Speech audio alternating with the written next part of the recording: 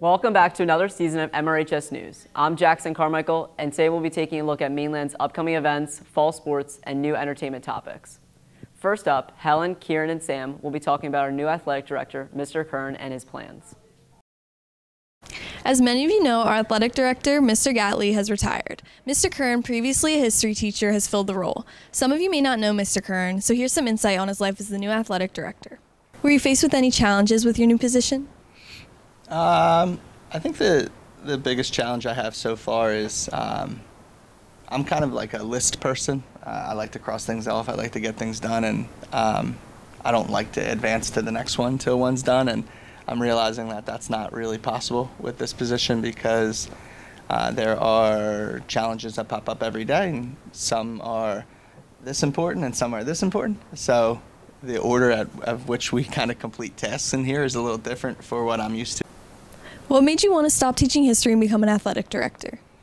I didn't want to stop teaching history. I enjoyed teaching history. I think that the opportunity to impact a variety of sports and also the curriculum with physical education, it just kind of offered a new challenge after 17 years in the classroom. So I think it was just the idea that it was a new challenge. It was a way to impact the school in a different way, and the kind of time was right for me and my family for something different.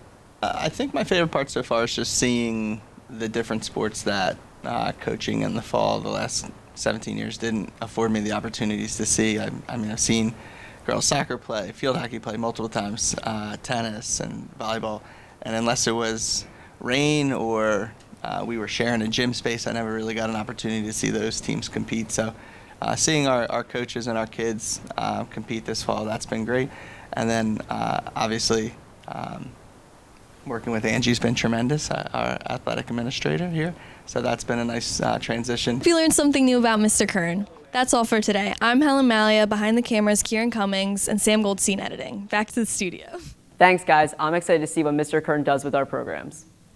Now we'll hear from Ellie, Chase, and Jake discussing how everybody feels about coming back to school. Today we are seeing how people feel about being back to school.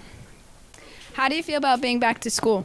I'm really excited to start learning and meet some new friends and have fun in school. Start the new year. I'm really excited to see all my friends again, experience a bunch of new stuff. But the one thing I'm most excited for is the brand new faces I'm going to be seeing in the hallways. Pretty excited. I'm ready for a couple more game days on Fridays and going straight from school to practice. I mean, it's all right, but I really don't want to be here. I don't really like my teachers, and that's really it. How do you feel about being back to school? It's not bad, but I'd much rather be just sleeping right now. Well, drained right now, but no, I love the school system. It's good to see the kids, meet new children, and to get away from my children. How about that? That's the best part of it all. I get to leave my kids to come take care of somebody else's kids. But no, this is great. I love it. Trying to learn the layout of this school is crazy. But I think I've got it. 4 days, I think I got the layout. But it's nice. It really is. Different. So how do you feel about being back to school? I'm really excited. I'm happy to see everyone again and be back with my friends. And yeah, I'm so happy. Oh. How do you feel about being back to school? It makes me happy to see my beautiful friends, such as Jake Blum, Chase Hogue, because they really make me happy. And it sucked not seeing them for 2 months, but we're back, honestly. I'm very excited because it's very fun. How do you feel about being back to school? It feels great because, I get to see my friends every day. And, in the summer, I didn't really see them that much. Now I see them every day. Yeah. There you have it. That's how people feel about being back to school. I'm Ellie Lucchese, Chase Hogue, and Jake Blum are behind the camera. Now back to the studio. Thanks, guys. I don't know about you, but I'm already missing summer. Next up, to lead our sports segment, Charlotte will be informing us on our upcoming sports events.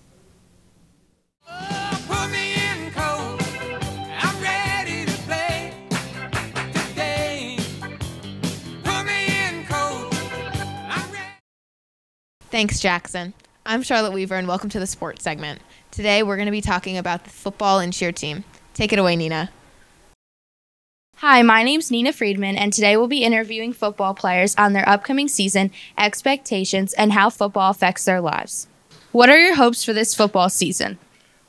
Pretty solid team. You know, we've got a lot of great depth, and being able to get a spill every so often on offense and defensive side of the ball really helps. Whole team of black shirts, hopefully, by the end of the season. My expectations is that we win every game. We seem like a good team, and we just have to practice hard and just win every game. I'm ready for this upcoming season because I want to play OC to play my former teammates. My expectation is to get more opportunities and make dress lists. What are your hopes as a freshman on the football team? I just hope to keep working hard and start getting noticed by the coaches and finish out with a good year. I hope that I will eventually make dress lists and all the hard work that I put in, and in the future just be a star on the team. I hope to start in one varsity game. I just hope to keep on improving and to keep on improving on this team and to just really get better and win. So, how does football affect your life? I think that football has really affected my life because it's 6 days a week, so it's a big commitment, and you really gotta be there on time. Make sure you're waking up early, eating good, sleeping good, drinking always water, and yeah, it's just 24/7 to grind. How does the student section affect the football team? I think the student section plays a pretty big role with keeping the team motivated throughout the game and giving them energy to keep making great plays. I would say that the student section, we get rowdy, we get excited, and I think that energy carries over into the players. I think our energy and our excitement, makes the game special, and I think the players have fun playing, and I think, we increase their drive and want to play.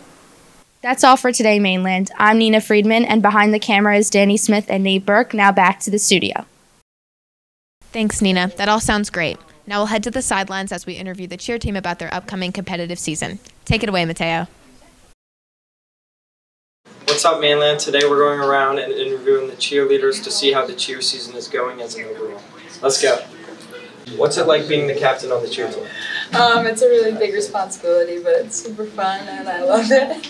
Being captain is really fun, but it also comes with more responsibilities and everything. How's your junior year of cheer going so far? It's good. It's only the beginning of the season, but I think we have a good season ahead of us. It's going really well. I'm making new friends and memories, and it's just really fun. How's your sophomore year of cheer going so far? I'm really happy I joined this year, and I'm having a lot of fun. It's good. I like it a lot. It's really good and fun.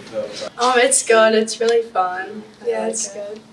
How's your freshman year of cheer going so far? It's really good. Everyone is super welcoming and really nice, and I really like it. It's good. The team, there's a lot of team bonding with everything, and everybody's just super sweet, and the coaches are really sweet and just nice and very helping. Same with the captains.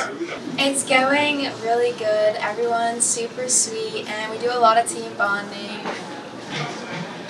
It's good. All the girls and the coaches are really welcoming, and they give really good tips on stunting.